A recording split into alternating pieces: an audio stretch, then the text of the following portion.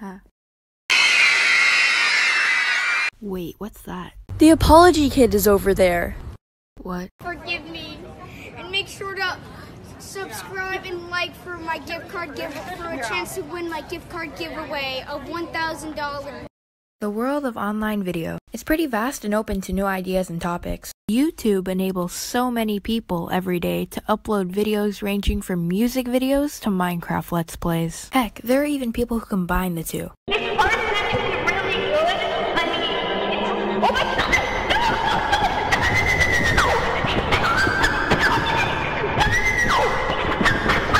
There are tons of people in this world who express themselves online. About 1.8 billion people create YouTube channels in just 1 month alone. That's insane. The good thing about YouTube is that you could bond with people who have the similar interests as you. You could even get to know more about the site and improve your video making skill. Shout out to 10pin8 and Ooflord. I met them at Vidcon and they were really nice. An awesome way to talk about video improvement is in a huge space, preferably across from a theme park. Can't forget about it having 5 expo halls all being lettered, which also it's the Anaheim Convention Center. Every summer since 2009, the city of Anaheim becomes a beacon for creators, icons in the community to all come together to show their appreciation of online video. This year, 2019, marks the 10th year of Vidcon. That's a huge deal since Vidcon has come so far. And lucky for me and a few of my friends, we got to go this year. Granted, there were a ton of cool stories that came out of that trip. So for this next part of the video, I'll try to quickly tell some of the stories from each day I was there. On the first day, I woke up at 6 and got there at 9. Registration opened at 11 and I was super early, but I did get second in line to get the wristbands. But oh boy, was that useless because the TanaCon curse was unleashed. None of the wristbands were working, so we all had to go back and wait in this long line to get them fixed. Sometime later, once I got in, I was feeling hungry. While I went to go look for food, this one kid came up to me and told me to high-five him if I was an epic gamer. So I high-fived him because I've played Roblox before.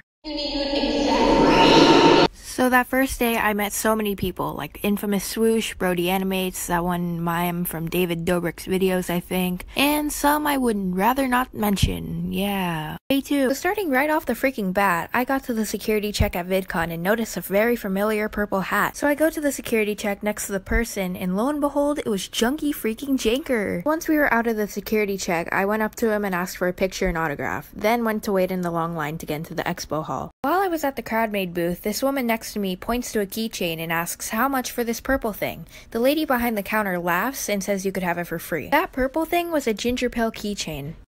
Around 3, I had to go to the Odd Ones Out meet and greet. And for context, throughout VidCon, I wore this hoodie promoting my social media with my characters on it. When I met James, he looked down and saw my shirt. He then asked if I designed it. I said yes and showed him my doodlegraph book. He said the two were incredible and then signed my book. He asked what my name was afterwards and I told him. He then said, "Well, Nessa, remember to keep drawing." We then took the picture and said bye. I was just so happy. The person I've looked up to as inspiration really liked my art. And he was so down to earth too. He was told no signatures, yet he kept the pen in his hand the whole time. This is why I love the animation community. I went to the ball pit and this one kid and I started throwing balls at each other. Then it escalated to me trying to dodge every single ball coming at me from all directions from all the kids in the ball pit. That's fun. To close off that awesome day, I went to YouTube on stage. And I'm not exaggerating when I say that that show was like YouTube Rewind on steroids. It was basically an award show for all the videos that did well this year. In between the segments of the show, they would even drop cookies and streamers from the ceiling. They even went to the point where they would shoot shirts out of cannons. Day 2 was incredible. Day 3, I went to go meet Lure. And not to flex, but I was kind of first in line. This ain't a race. He liked my shoes and signed my doodlegraph book. So now the ending of VidCon, at least for me. I went to the VidCon Carnival, and it had so many amazing acts play. John Cozart, Scotty Sire, BuzzFeed Unsolved, and even the Try Guys. It was an awesome show, and I'm glad that my VidCon Vid-venture closed off with it. Now that those stories are out of the way, here's my VidCon vlog venture.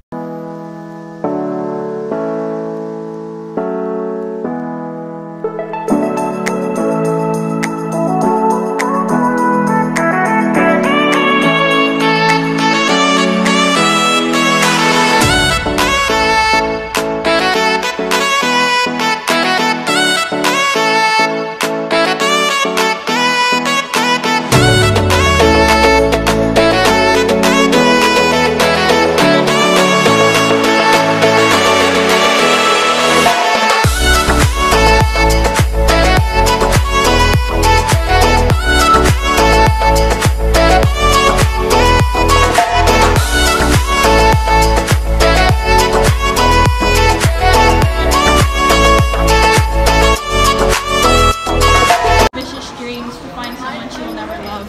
Oh, just roast on her right now. How does it feel to walk over here for nothing? We had a chance.